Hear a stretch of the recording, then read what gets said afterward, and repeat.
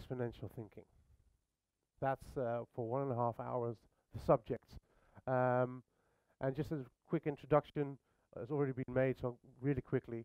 In the past 3 years, I've been working for Singularity Benelux, and just since a few weeks, I've actually gone into my own venture, being exponential, that focuses a lot more on the mindset and also on the culture. Because it's one thing to think exponentially and to learn about the tools and the frameworks, very important. But how do you indeed cultivate that mindset and bring that into your organization? That's for me now my next steps as an entrepreneur. And I will guide you through in each the slides, the presentation of how to start thinking exponentially. Before we go into the future, I first want to go back with you in time where we all come from. You know, we come from an era that is local and linear. Our ancestors 10,000 years ago, maybe I'm romanticizing a bit, not much changed in their surroundings. The sun came up, the sun went down, of course winter and summer, and the changes of the weather. Of course they had villages, settlements, and they had conversations around campfires. I'm really romanticizing this, but not much changed. Our brains haven't had an update since then. Our brain hasn't had an update for thousands, 100,000s of years. But our world has really changed. Our brain is made to think or to judge linearly, to be aware of maybe the gazelle coming over the fields and being able to judge the distance and being able to shoot that arrow. You know, at the moment it's very easy to judge a car coming down the street, you know, judge the speed of that and being able to move over the street in a safe manner. So that's where we come from. But the world is changing indeed. If we just look at slide working. Oh, yeah, perfect. This is the amount of innovations that have happened 10,000 years ago till now to date. Truly exponential graph on two ways. One is population growth, and the other is all the innovations that have happened. And you can see it's in the last 50 years that has really, really ramped up, or the last 100 years maybe. So this is the world that we're living in, an exponential and global world, interconnected, technology at our fingertips. Every day we live today, we get more information than our ancestors or our ancestors did 300 years ago. Every day we get more information than someone did in a whole lifetime 300 years ago. And our brain hasn't had that update. So I want to give you a video to prime you. This is a video from Singularity Benelux, where we are heading and what our biggest challenges are. Please enjoy, and I'll come back with you in just a second. It'll take a while to start up. It seems to be a time of nearly limitless possibility. We're conquering one obstacle after another. Every milestone paves the way for the next one, all at dazzling speeds. What seems impossible today will be reality tomorrow. The question is not, will a technological vision ever become a reality? Because the answer is clear, it will. The real question is, what kind of change do you wish to see in this world of endless possibilities? What is progress? Which obstacles are we willing to solve? What vision do you prefer to make a reality? It's easy to see yourself riding the exponentially growing wave of technology. But who's in the lead in life? Who's in control? Technology or you? Who has the power to steer developments in the right direction? How do you agree on a future you are willing to be responsible for? More than ever, the world needs pioneers, trailblazers, pathfinders, brave souls who dare to reach beyond the horizon. to explore the currently unknown, I'm not real. to build tremendous knowledge, step by step. Go-getters that make the difference, stick their necks out and lead the way, never standing by indifferently letting others decide for them. Those who see the unknown as an opportunity and forge their own path. What's holding you back? What are you waiting for? If not you, who? If not now, when? We'll help you get started. Let's solve this together. Ready to be the change?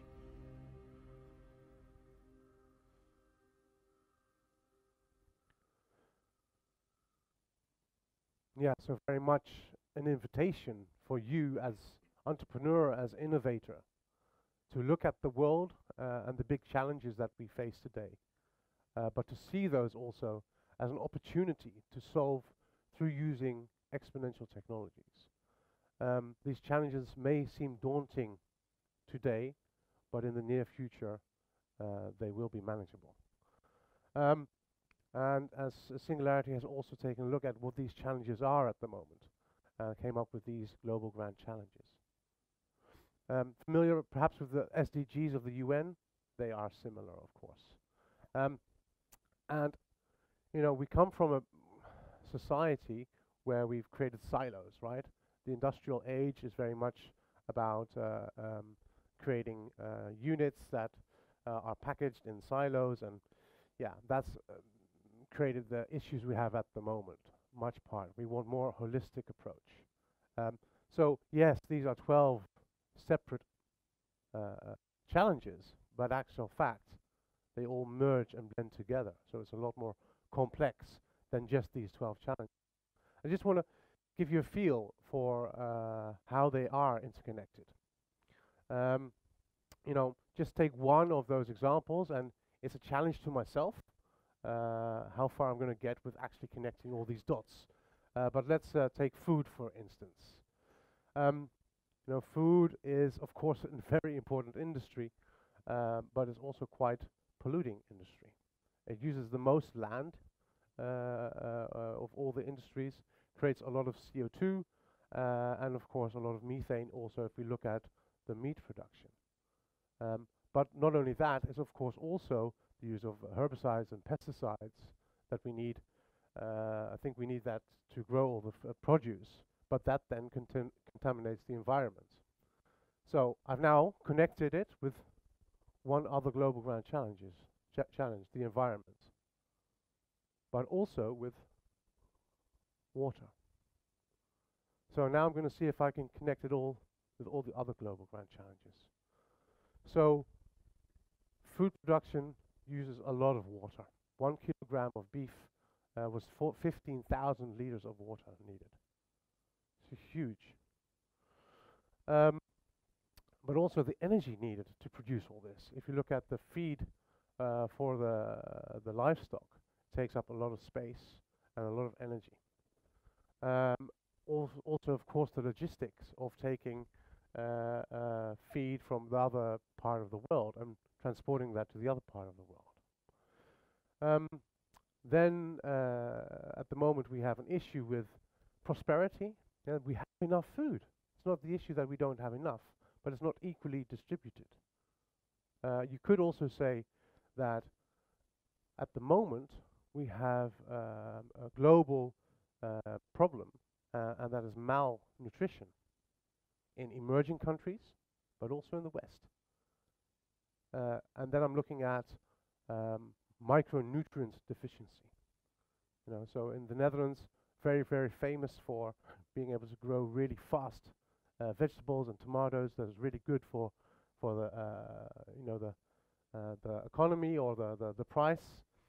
But the micronutrients are missing and are lacking. So you could say that even in the West we are malnourished, and that then has an effect on our health. So how far am I? Okay, so I still need to connect it with shelter and security and disaster resilience. Okay. So looking at also the biodiversity. So with agriculture comes monoculture. If I look in the Netherlands, I'm not sure how it is in Latvia, we call the Netherlands sometimes the green desert, because there's less plants and animals and biodiversity in agricultural land than there is in cities. And that then has an issue with reference to our climate resilience. So there I'm going to look at disaster resilience. And of course also we want to protect our food produce. We want it to be secure. We don't want it to quickly be able to be destroyed by pests or fungus or fungi. So also there is the security of the food, very important. And now I'm wondering, can I get shelter in there as well? I'll leave that one for the next time. But here you can see already, everything is intertwined. Everything is connected. And that's the complexity that we now have to work with and deal with. But also in that complexity, there are solutions. But to give you some hope, because this feels maybe a bit of doom and gloom, we have a lot of technology. We have a lot of technology that is already online and will give us the possibility to come up with solutions. And this is just an overview of a few. There are so many more coming online every day. So you can also think, of course, of AR, VR, blockchain, big data. And yeah, these technologies have the power to actually tackle these global grand challenges.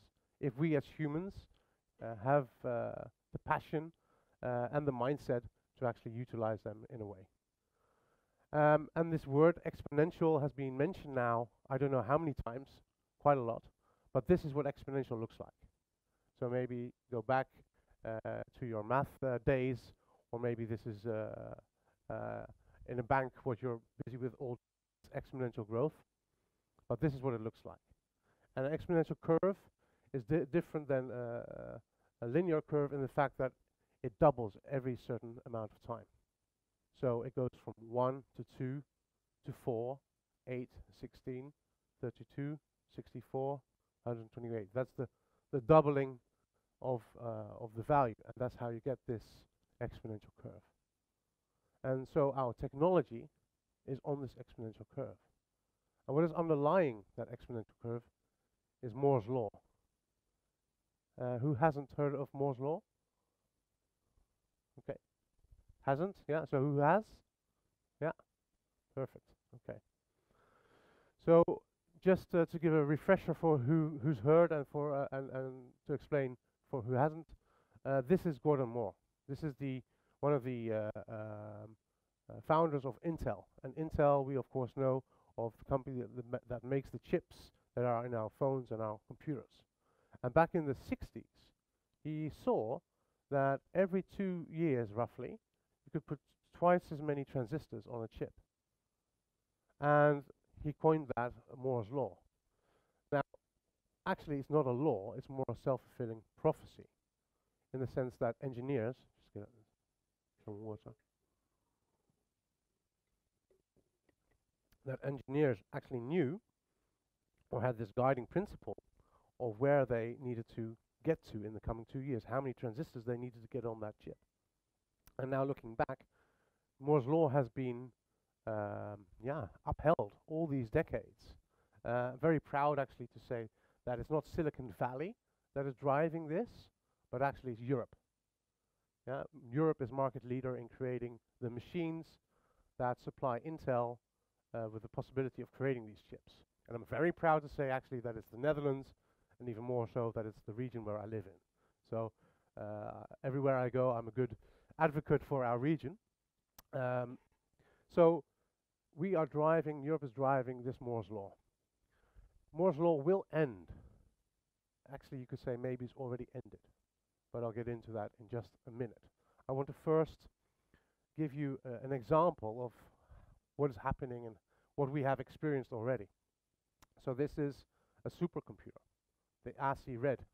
And it was released in 1997, and the price back then was $55 million.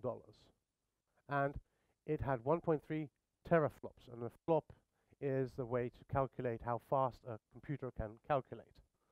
So it was 1.3 teraflops back then. If we look 9 years later, Sony came out with the PlayStation 3. It had 2.1 teraflops, so nearly twice as fast as the supercomputer back then, but a lot smaller. The other one is as big as a fridge, and this like that. And I wonder who had one, has one, or knew someone who has a PlayStation 3. Yeah, quite a few people. Price only $500 back then. So enormous change. But it gets even crazier. This Pi Zero came out in 2015, and the Pi Zero is a complete computer that fits on my palm of my hand. You can see the HDMI port and the USB ports down there. 191 megaflops, so not tera, but megaflops. But the price, only $5. Yeah, meaning that for the price of, okay, quite a big, large, expensive cappuccino, you actually get 2.5 supercomputers in your pocket. So this is the Cray supercomputer. Some boys had this poster up at their bed. It sort of defined supercomputers back then. Just imagine it's so big that these were seats that you could sit on, right? Very large. But one of these supercomputers already more computing power than NASA had to put us on the moon. And that's just sitting in our pocket. But we're also getting a lot smaller. So this is a golf ball. Within the golf ball, in the dimple, a chip. A chip also from a company in the Netherlands. Sorry, these are my examples. I thought I'd bring some examples over from the Netherlands that you've perhaps not heard of yet. But this chip can connect this ball, this golf ball, to the internet. Don't know why you would do that. Are there any golfers in the room? Okay, we'll see next. But yeah, this is an example of the Internet of Things. Who has heard of the Internet of Things? Exactly. Well, you know, the saying is, what can be connected will be connected. And everything can be connected, even the seat you're sitting on. And so also the golf ball. And if you look at the price, it was back in 2014. Already then, it was not about price. It's affordable to connect everything to the Internet. I would say that actually connected devices will be cheaper than non-connected devices. That in the future, offline will be a luxury that you have to be able to afford. Can anybody give me an example? And you're sitting quite close, so I'll look at you. Why would that be? Why would something be that is connected be cheaper than not connected?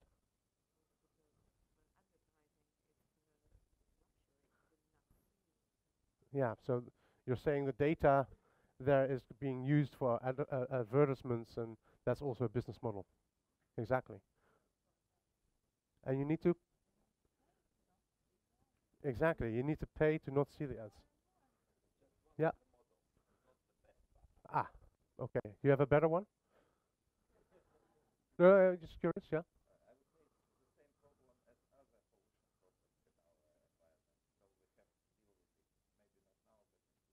Yes.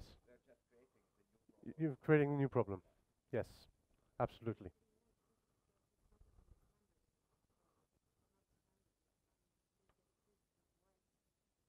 Yeah, so it's going to be standard. Yeah. Yeah. Yeah, and also there is another part to it that, you know, for instance, for seats, you can see that someone is using the seat or not using the seat, so a different business model might also be possible. Looking into the in the industry and seeing that everything is utilized perfectly or as good as possible. So maybe you need less, and therefore you have more efficiency. But yeah, it's coming, it's here, and there'll be billions of connected devices in the coming years coming online again. But it gets even smaller and crazier. So this is neural dust. And this was created in 2016 by UC Berkeley. And this is actually a chip that is implanted within your body. So it's not a wearable, but it's an insidable. And this one is actually created for your brain. It's not something you can purchase. It's not something that, not yet at least, but they are using now already to create brain-machine interfaces so that people that have don't have the use of their limbs or have a prosthetic limb can actually operate the limb through these neural dust sensors. But maybe more amazingly is that, you know, you hear that a lot, the supercomputer in your pocket. And this is actually the iPhone 10, so not the newest. Already 5 teraflops. So twice as powerful again as the Sony PlayStation. So this computing power is on this exponential curve, and it's not slowing down, right? But Moore's law is ending. Moore's law is ending because actually we're getting into the smallest parts that we cannot go smaller anymore. We cannot physically go smaller. So physics is now the barrier for Moore's law.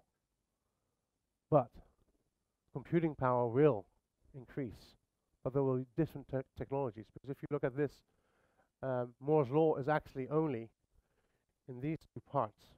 So from this era onwards, the integrated circuit and the transistor. And this is a graph made by Ray Kurzweil.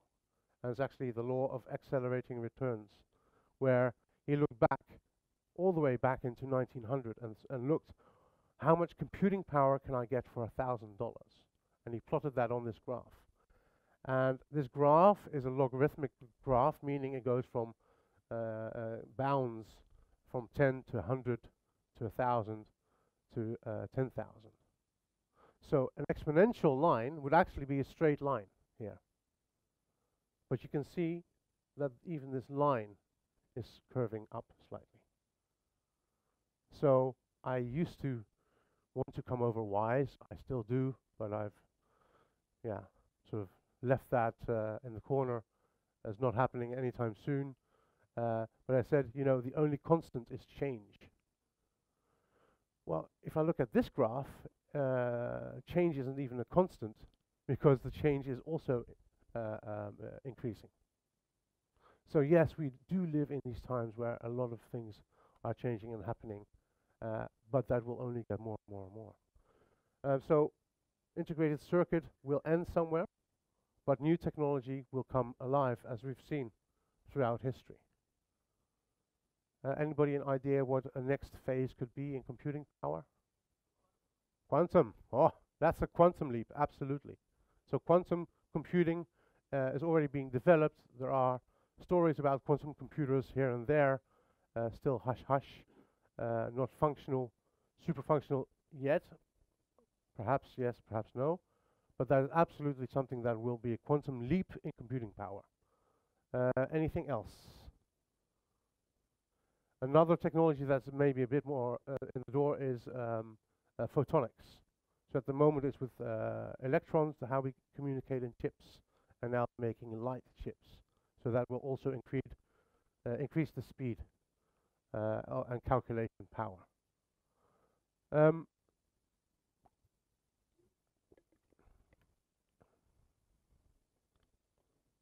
So with all these technologies, we absolutely do have the possibility of creating these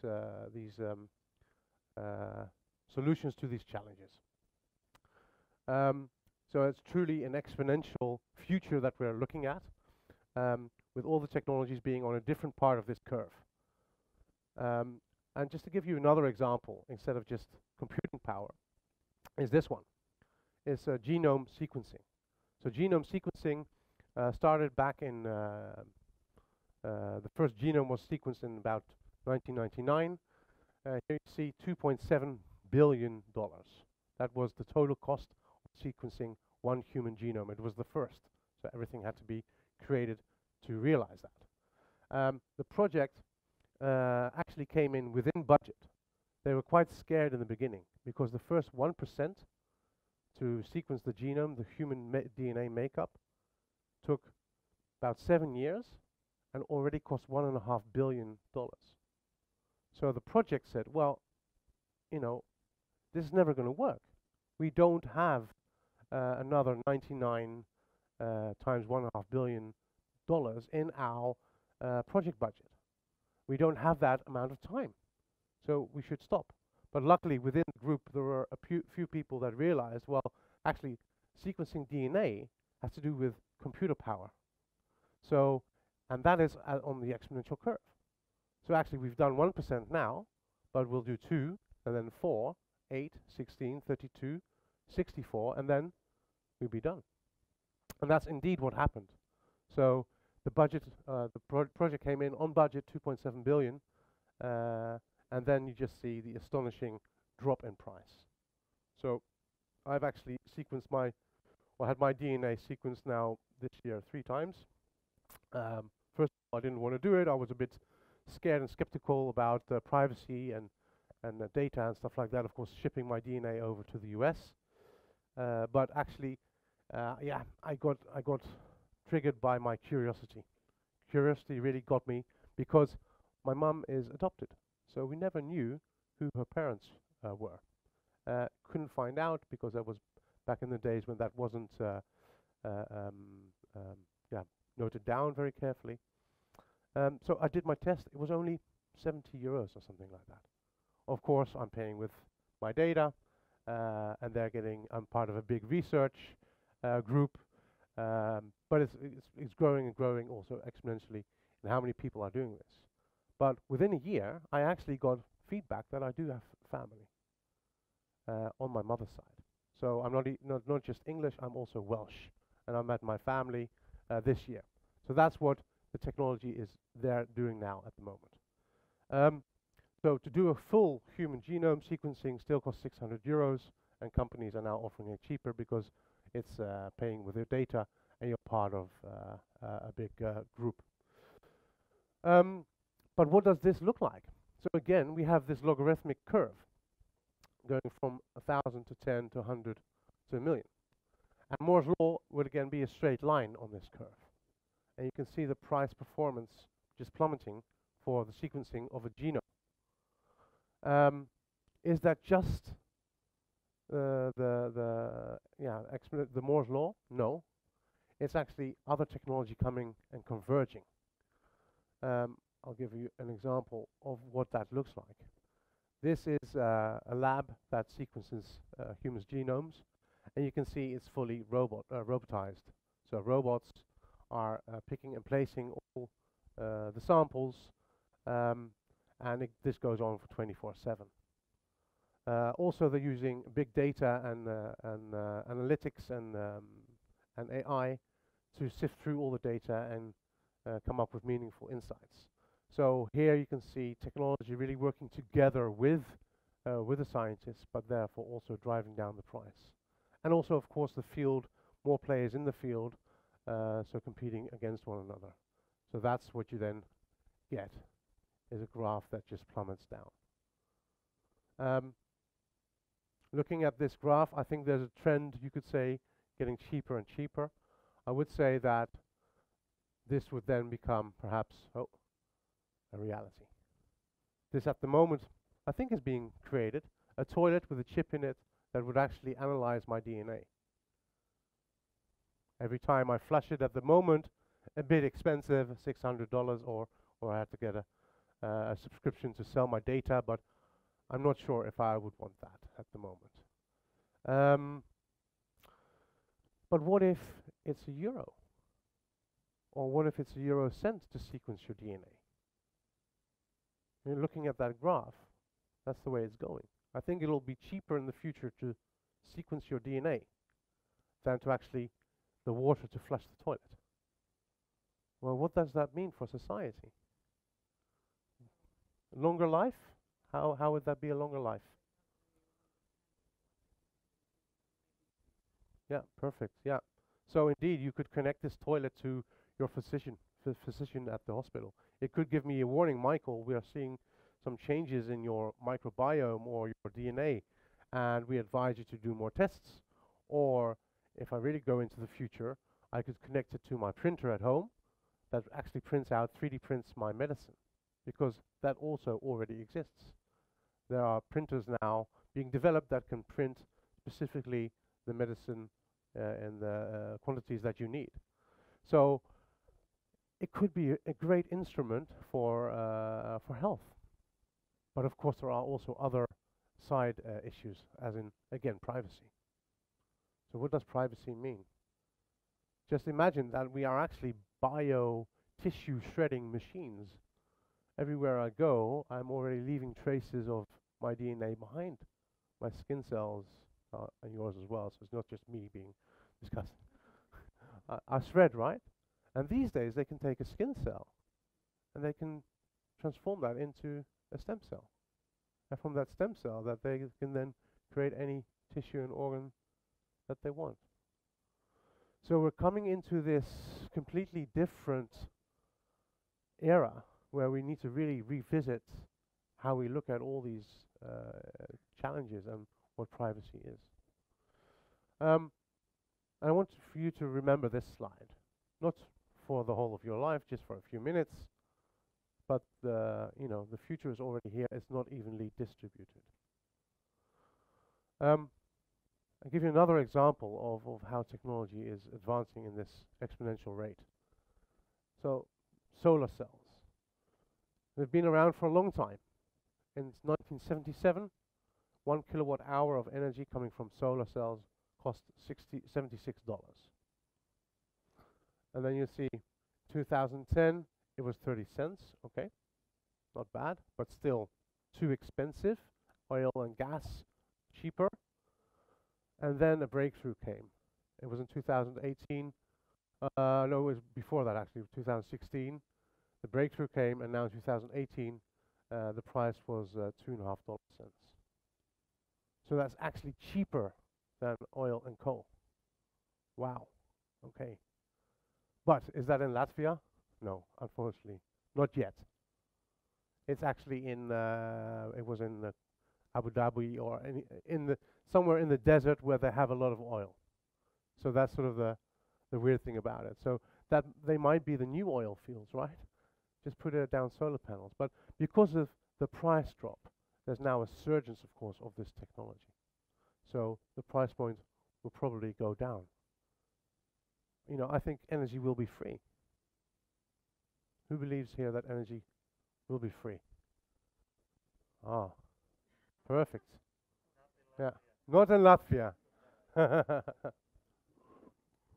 Mm.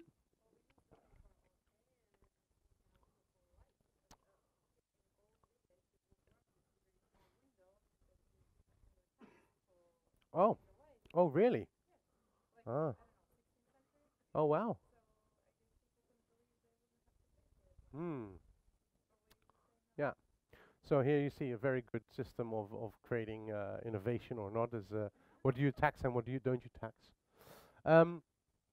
Yeah. So actually, there are already countries where it's not even free, but people get paid, or organizations have been paid to take the energy, because of course at the moment we have energy grids that what the energy that is created needs to be used. Otherwise, we get an issue with over current and surges, and that's damaging for the infrastructure. So actually in Chile and in Australia, companies have been offered, paid to please take our energy because we need to get rid of it. But will that stay in that way? I don't know. I think energy will be freely available to certain parts, but that'll be more like a service. So for instance, if I have an electric car, and I have a smart grid, a grid that is adaptable and can communicate with my car, and I have my agenda set. Okay, I need to be somewhere in 10 minutes. My battery is empty. I think I will gladly pay to have my car charged there and then on the spot.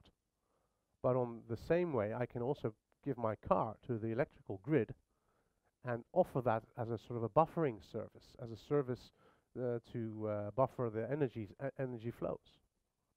And then I might get credits for that. So we're going into a whole new era where we are producers and users, and energy will be free, but not everywhere at the same time.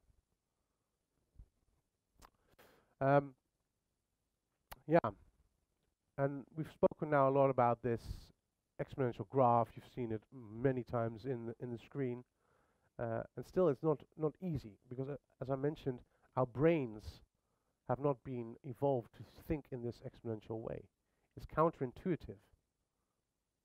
And to give you an example, here's a graph from the International Energy Agency that made a prediction of how much gigawatts would be created with solar panels in 2030.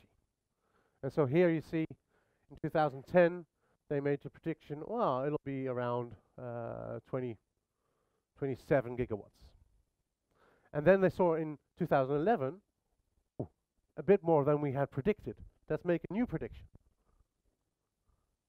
And then the year after, whoa, a lot more. Oh, then the prediction will go down. But somehow they were all focused on this spot in 2030. So they didn't really take into account what they were seeing and make that adjustment.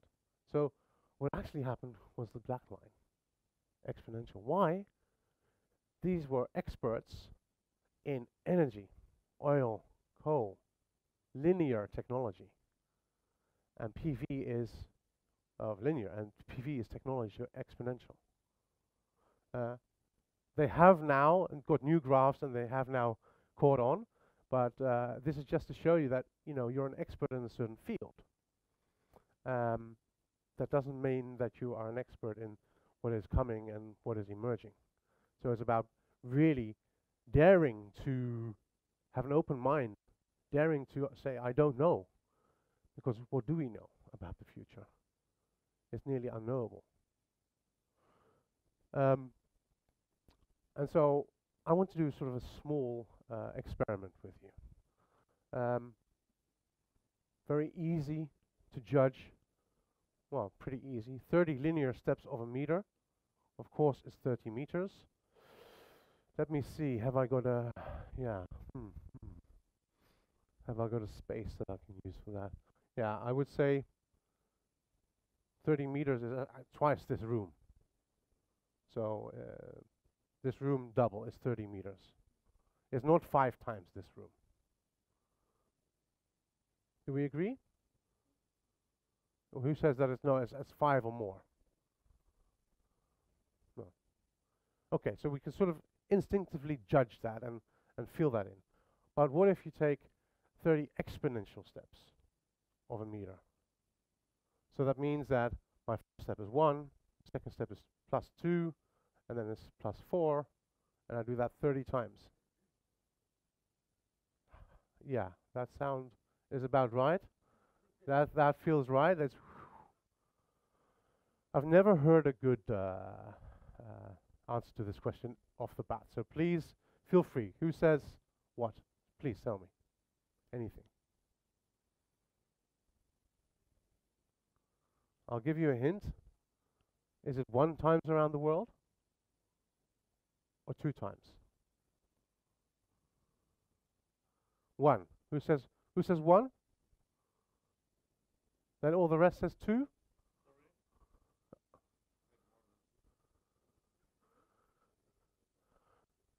So we have someone that is using technology to calculate it. 25, 26. I won't, yeah, perfect. And this is the example, right? So this is counterintuitive, 26 times around the world. That's the difference between linear and exponential. And the only way to really grasp that is indeed to do the math, to calculate it. And this is the change that we're seeing in the world. So, again, the linear way of thinking compared to the exponential way of thinking. In the beginning, it goes very, very slowly, right? And yeah, I'll give an example in a minute to really get you going. But here you see in the beginning, very disappointing. We experience this, how technology will move forward. But actually, it's hardly doing anything.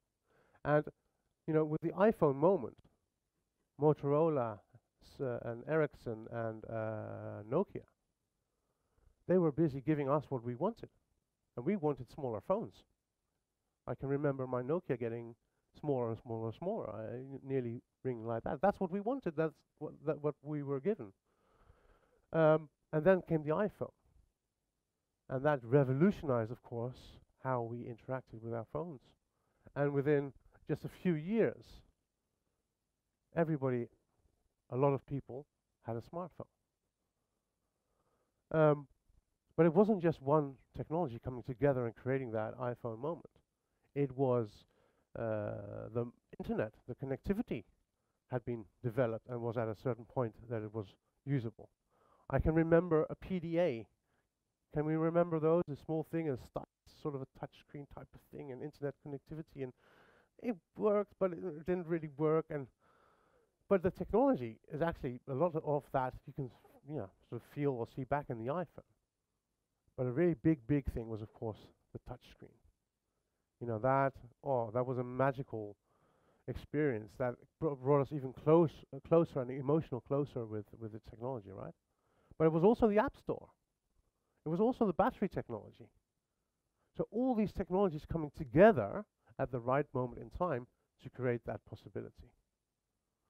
And Nokia and Motorola and Ericsson didn't see it coming. They were busy with what they were good at. And now hindsight, you say, how could you miss it? Yeah, that's easy. 2020 hindsight. But they were not able, because it went so fast, to readjust to the new revolution.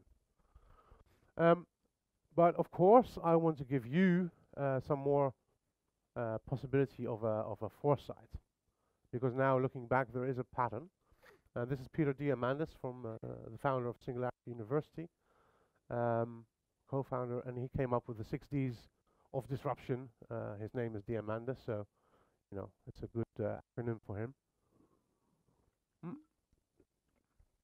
And someone that we don't really know, but has really shaped our lives, is this guy, Steve. And Steve works for, or worked for, Kodak. So this is the Kodak example that you may have heard of. In the mid-70s, he created this digital camera. This is the first digital camera, quite big, as you can see, heavy, and as a memory storage, it had a cassette tape. I very often get some younger people that I have to explain what that is and what that did. Actually also invented in the Netherlands, Eindhoven. I have to say that for the region. But the quality of this was 001 megapixel. So he came to the board of directors and said, look what I've made. I've created the first digital camera. They said, Steve, yeah, fantastic. What does it do? Well, yeah, what's the resolution? 001 megapixel. Okay, we cannot really use that. We're in high definition film business. But go back. If it's better, show us again. 6 months later, I think it was, came back, and it doubled in performance, 002 megapixel. But yeah, we cannot do anything with that. So it was abandoned. Very logical, but yeah, we all know now how it's gone, because we now know that it's on an exponential curve. So in the beginning, 001, 002, 004, 008, that still looks like 0, right? Like it's doing nothing. And then that doubling really comes into life. So, yeah, to give you an example of how that works. First, a technology gets digitized. So we had the analog camera that became digitized. Then it's deceptive phase, as I just mentioned. Looks like it's not going anywhere. And then all of a sudden, it is in the disruption phase. In the disruption phase, it goes through that linear line, through what we had expected. So with the camera, that's about 2 megapixels. When the digital camera came to 2 megapixels, it became useful. In the West, people bought a digital camera because they could easily share the images. And of course, there also, the time was there that we can then send them. Eventually, we could print them out. Other technologies were there to make it, easy to use and affordable. And Kodak saw that happening. I mean, they saw that. But they said, no, it will always be expensive. And we have a lot of developing countries that will still use our films because it's cheaper. But they didn't know back then that technology, once it disrupts, you get a big market. You get an uptake. And if you have a big market and uptake, it starts to dematerialize, gets smaller, and then it gets cheaper, demonetized. And then eventually it becomes democratized. So at the moment you could say we have about 3 billion photographers, and there are a lot more coming because of course we have them on our smartphone. Not that every person that takes a picture is a photographer, but we have other apps for that to make it really look fancy and snazzy. So Kodak, as we know, has gone out of business.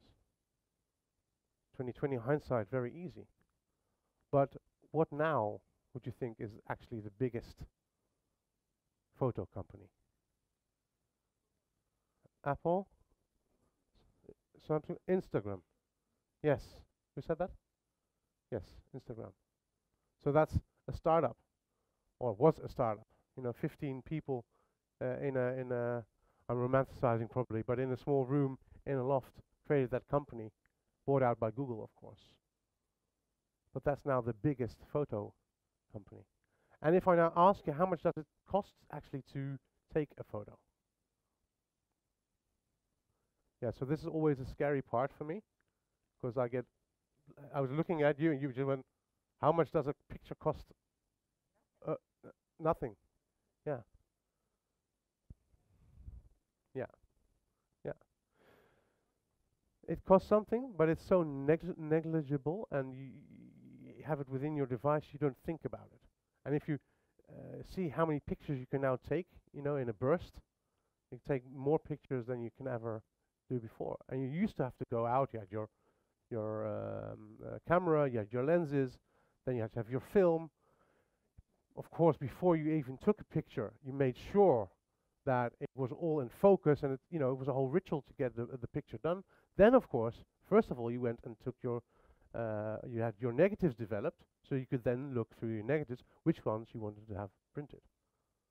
So the cost of every click was enormous, and now we don't think of it. There's so many pictures that we probably don't even see them all anymore. And that means that actually we are really going to a world of abundance, because there are many industries that are following. And just to give you a sort of an insight of abundance, this is North Africa here, as you can see.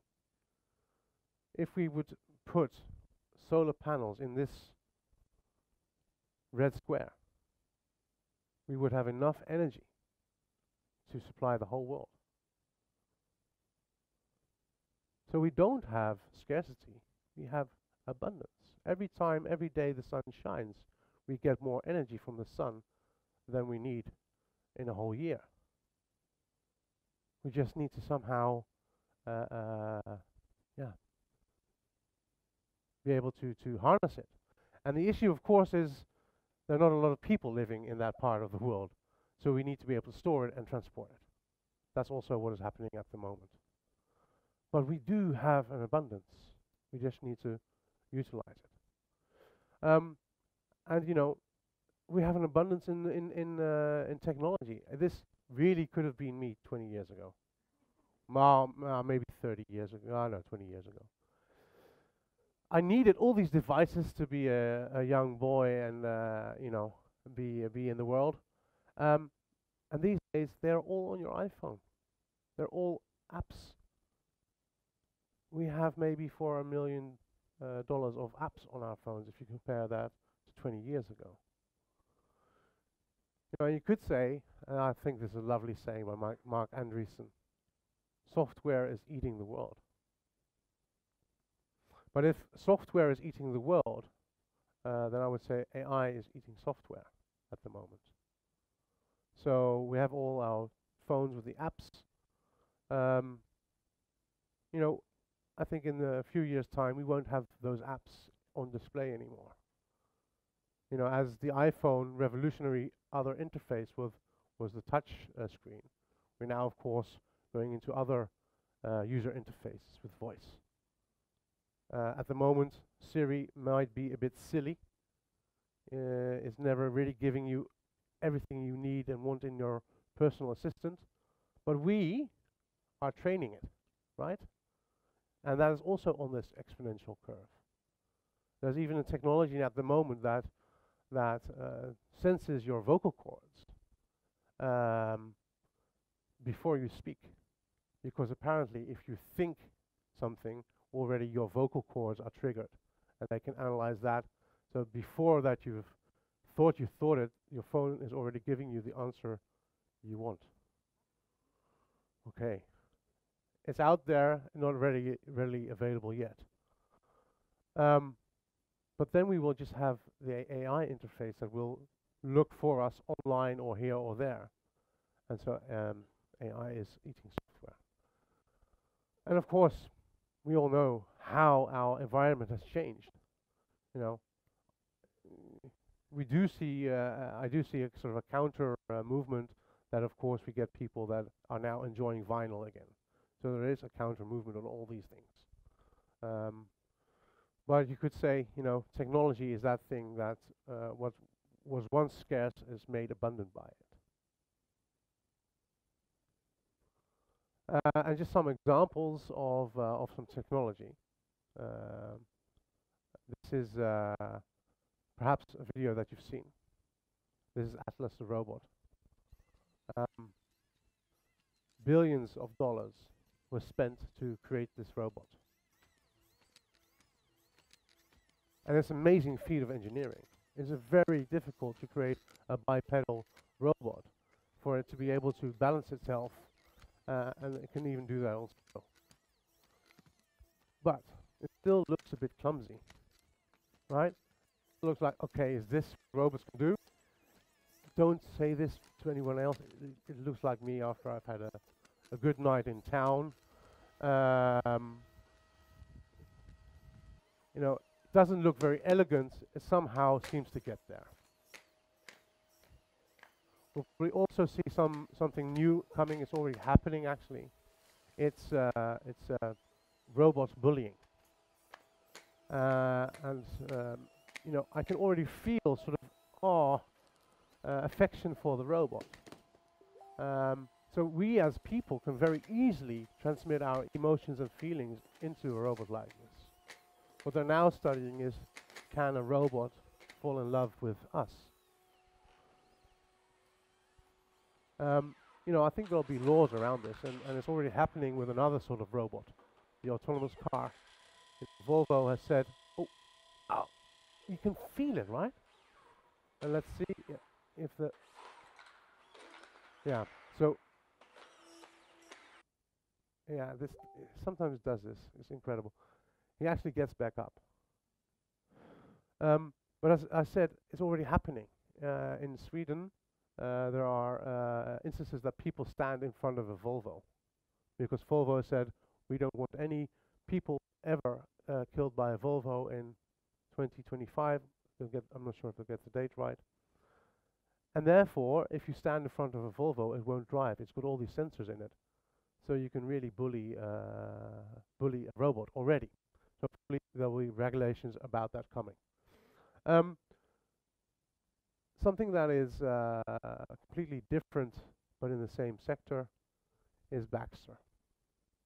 And this is actually Sawyer, the next level. But this is a robot that is flexible, affordable, and actually works together with humans. That's how it's been created. We know robots of the car industry or the industry being very big, very powerful, dangerous behind cages, but now there are new forms of robots that are actually called cobots, where they're also very easy to utilize. So even I can program this robot, and you can as well, because you don't need the programming skills anymore. It's actually, you can just take hold of its cuff and make the movement that you want it to make, and that's how it learns. And there was all sorts of sensors to be able to be a bit smart, see and sense you, and therefore also not harm you. And also, it's made in a way so that it's not very strong, so it is exactly tailored to the work that needs to be Done, and it's affordable. This robot comes in about $40,000 at the moment. So if you imagine that, it's coming into the realm where a company can actually, use that in their assembly line, 24/7. It comes into maybe the range of the cost of an employee. Some of you have most probably heard of Sophia. So Sophia is an AI, an AI that, still isn't very smart. It might seem that way, but a former colleague of mine, actually had an interview with Sophia and had to give in his questions 2 weeks beforehand so that they could make sure that she would have the right answers. And this is, again, another kind of robot, right? This is looking really similar to us. In Japan, this is a movement that is really being developed.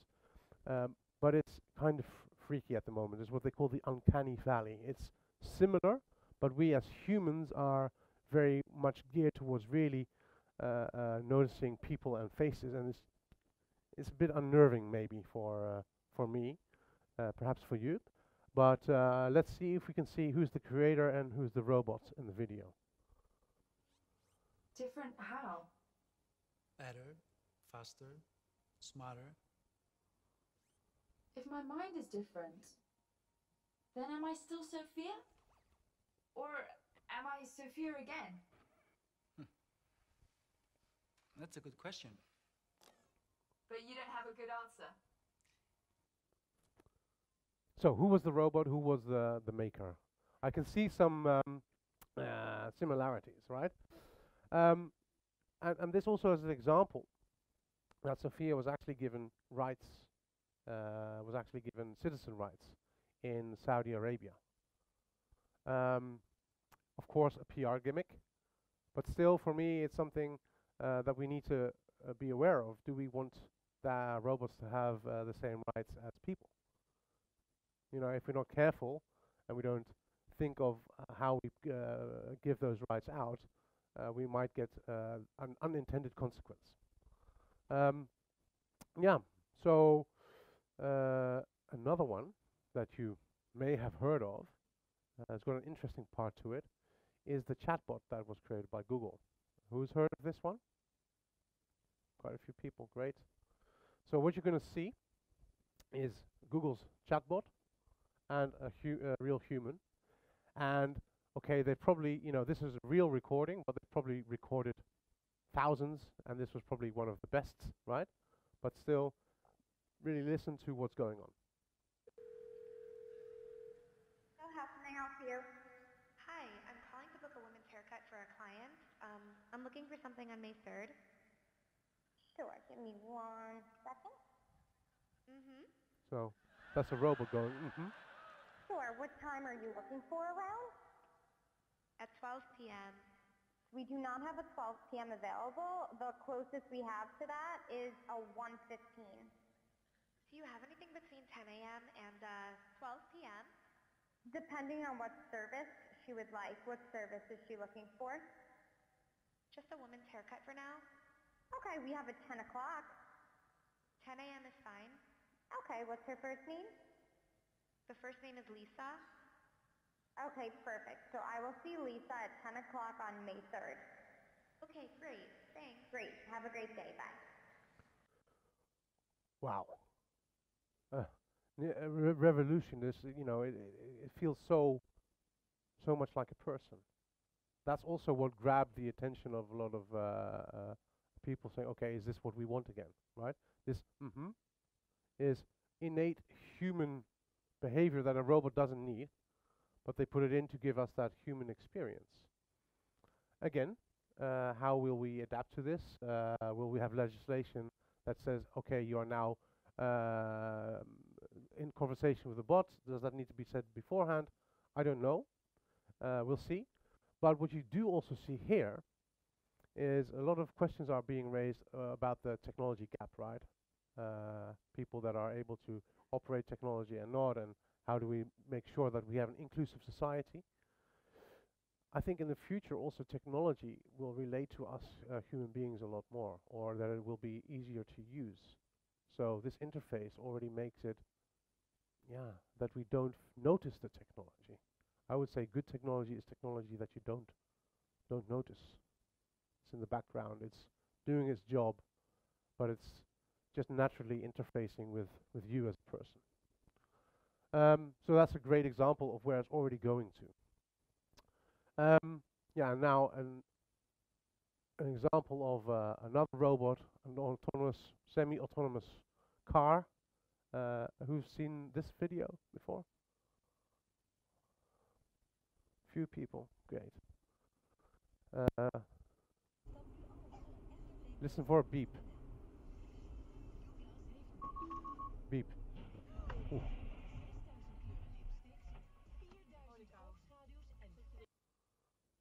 So also there are no major injuries, some injuries, but no deaths. But you could hear the beep quite early before the accident happened. Let's try that again. So see how you can see if you can see the time between the beep and the crash.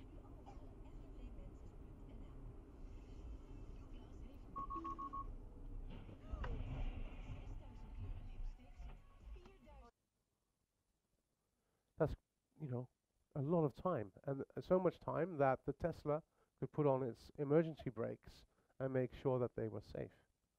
And this happened through the system of the sensors going underneath and beyond the car and actually interpreting as this is going to be a crash. Do we want this? It's a safety option. Wow, fantastic. But it's sort of, it's already going into the realm of prediction. Wow. And where does that begin and where does it end? But this is a fantastic feature. And what is fantastic about, of course, electric cars or Teslas is that they're less cars and that they, of course, are platform technology. So all other cars are updated and are learning this. And that's the big difference between an electric car and a car at the moment. Is really, technology that is surrounding us and is on the streets as we speak. And what would that mean if we have autonomous cars in the future? What would that mean for how we design cities? Because at the moment, the city is very much designed around cars and mobility. That happened around the 40s, 50s, that was a big impetus.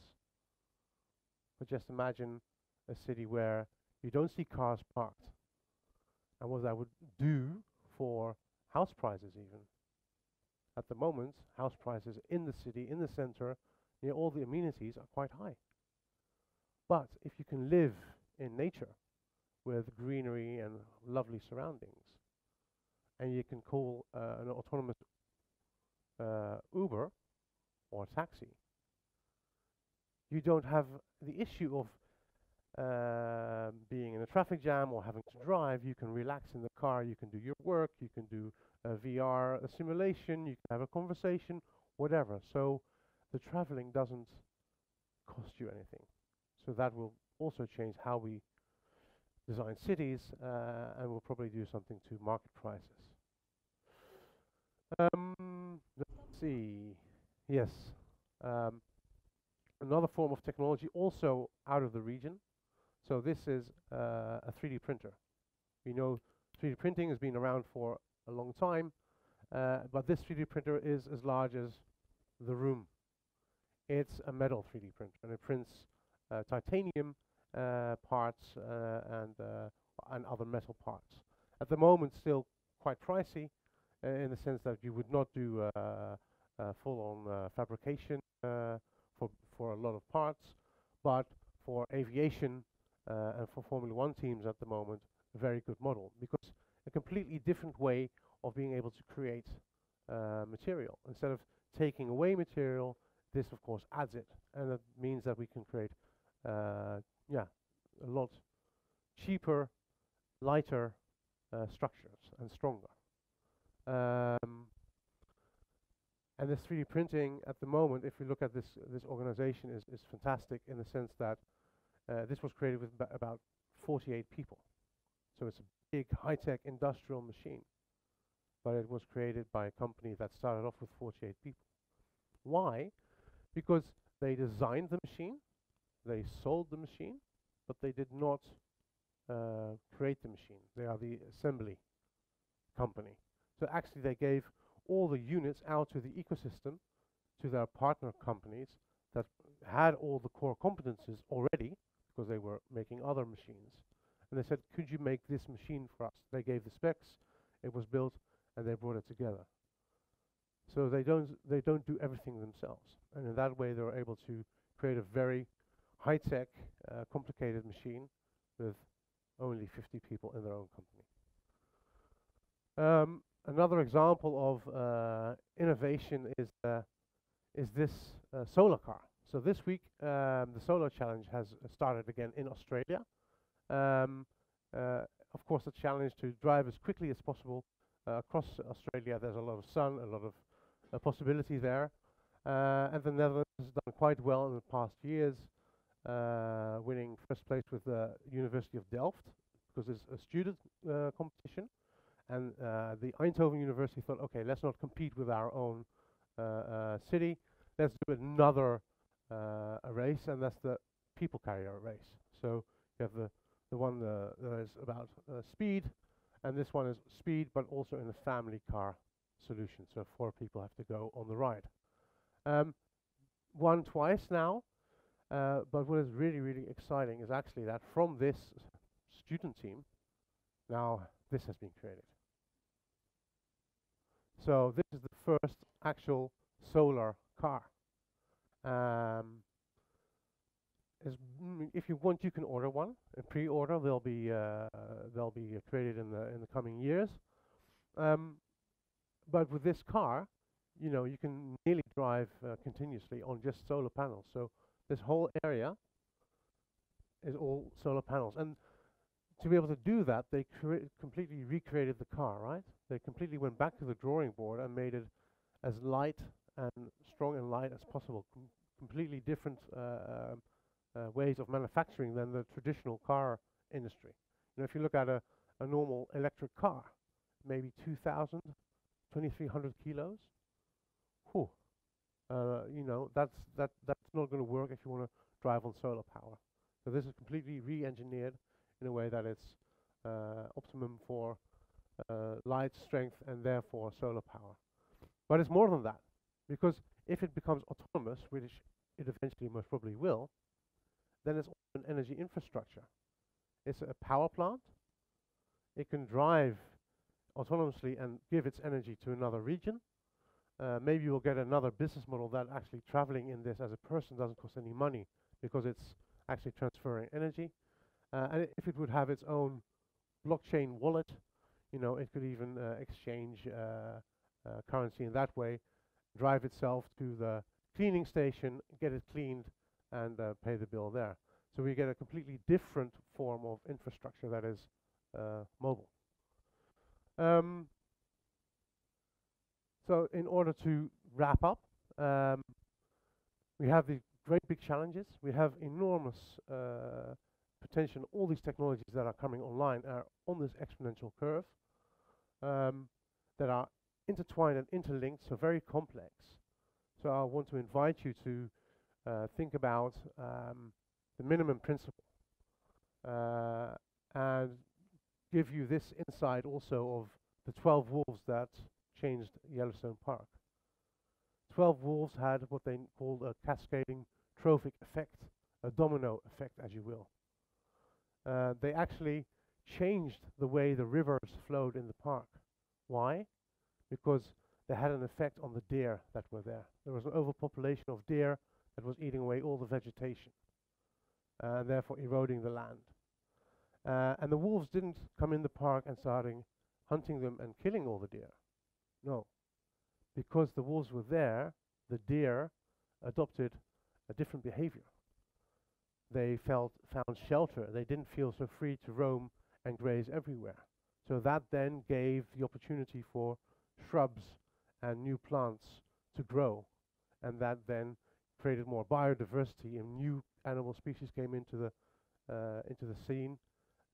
For instance, the beaver came back, and the beaver then created the dams, would then eventually made the river flow in a different way. So 12 wolves can change how a river flows by using the cascading trophic, the domino effect. Just imagine what you can do once you use your mindset of abundance and these exponential technologies for a better world. And if you're wondering where we are at the moment, we are right here at this moment. This is the same robot 6 months ago, a few years after the first video we saw. It doesn't look so clumsy anymore. I'm thinking, this is something that I cannot do. Wow.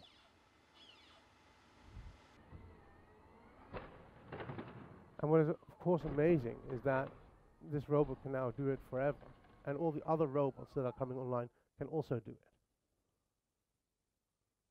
So if you're wondering where we are at the moment, yes, we are in Latvia, yes, we are in Riga, but we are right here. Thank you very much.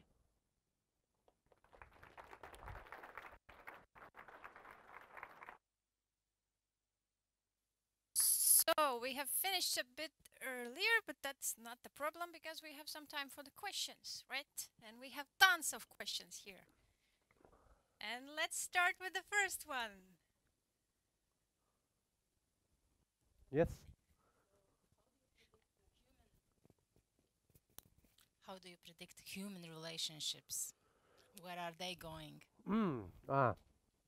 So where? Uh-oh. So yeah, so where are human relationships going? Well, we see, of course, a younger generation that has more difficulty in relating face to face. Studies have come out that it's difficult for them to interact in that way. You know, I think that the value of human attention and human interaction will actually increase as there's more robot interaction. You know, I think actually there'll be this sort of wish for human messiness. We will have a lot of processes and a lot of robots that will do things perfectly.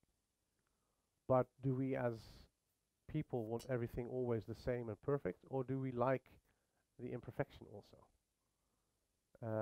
More a philosophical question. Does that give you an extra insight? And that's what I see. I'm curious to what you see actually. What do you see?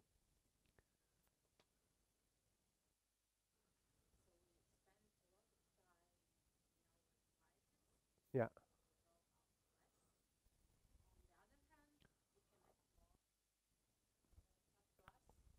Yeah.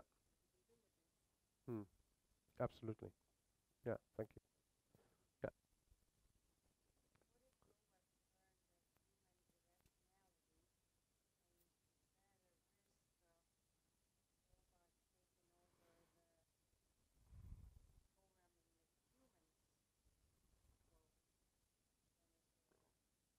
Yeah, so you're saying, am I scared for robots taking over? Yeah?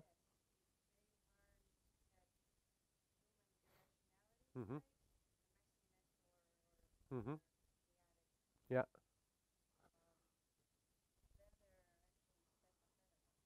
Mm-hmm. Yeah. Yeah. Yeah. Human touch. Yeah. Yeah. Yeah. Absolutely. That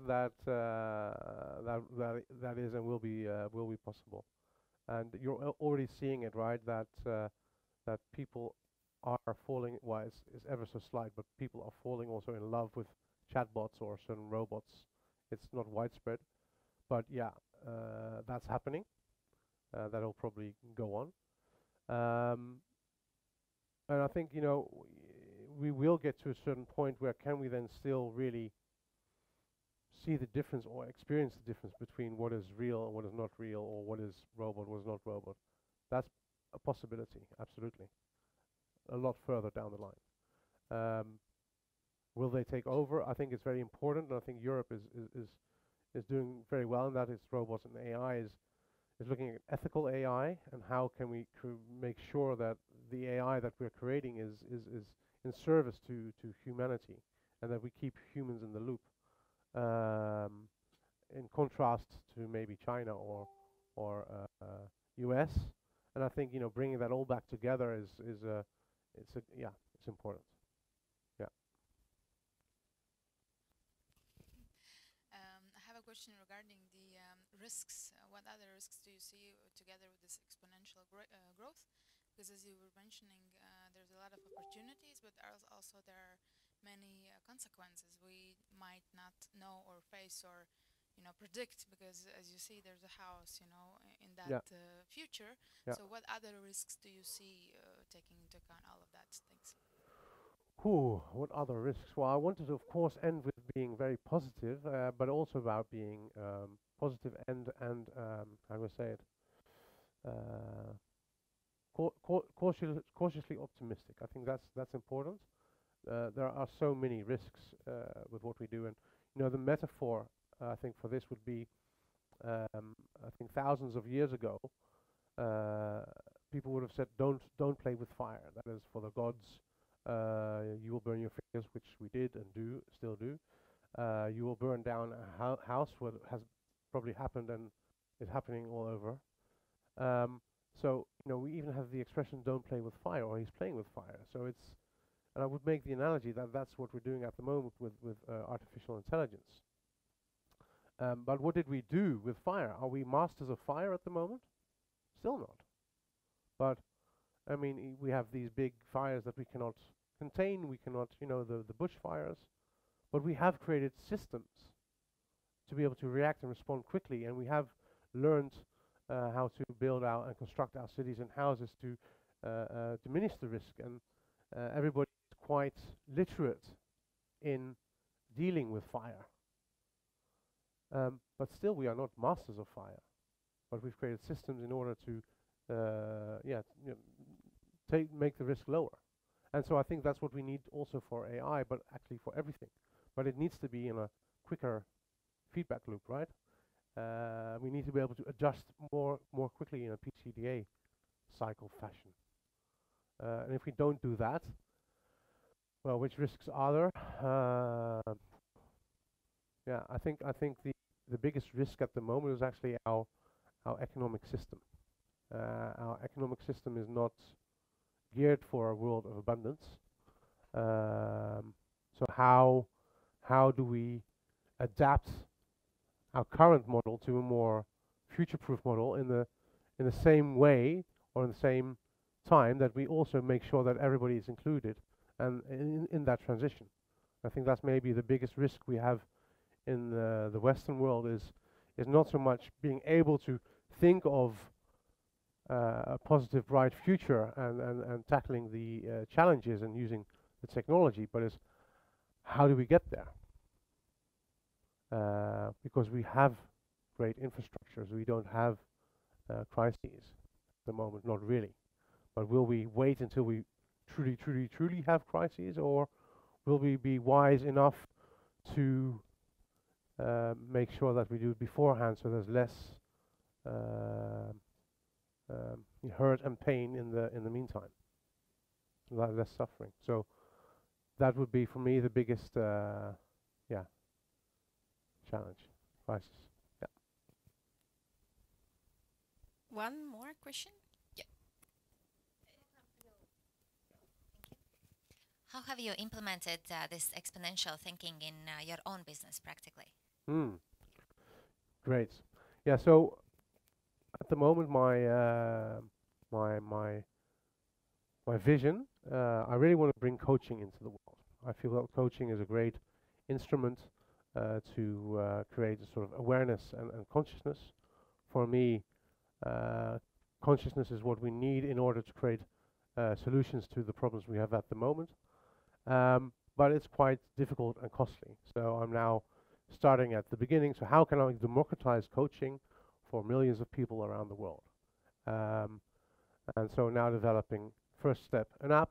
From the app, want to create multiple coaches that come together, coach people, more of an Uber type of situation, but then also training an algorithm that eventually my point will be an AI coach that can coach you or you on your specific individual needs in a way that is meaningful for you. That's my faraway future, and my MTP is to create a world where we have a higher state of consciousness, where we act in another way and create systems that are good for humans, good for the planet, and for each other. Might sound crazy, but that's just what I like. Yeah. Okay, I assume that there are no more questions at the moment, maybe later on, but yeah, one more. Yep.